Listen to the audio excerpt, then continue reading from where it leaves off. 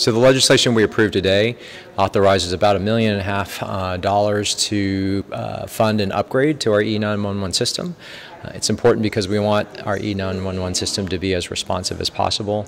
The software upgrade allows operators on the platform to kind of triage and sort through the calls to make sure that we're getting to the emergency calls as quickly as possible. While if there are non-emergency calls that can wait a little bit, the operators can, with this upgrade, can put them on hold until they get through the emergency critical calls.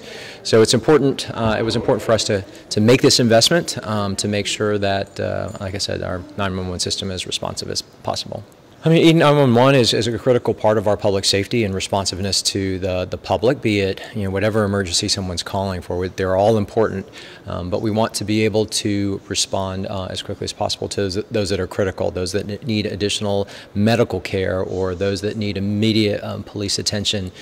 So this software allows us to be able to, again, keep our 911 system as responsive as possible.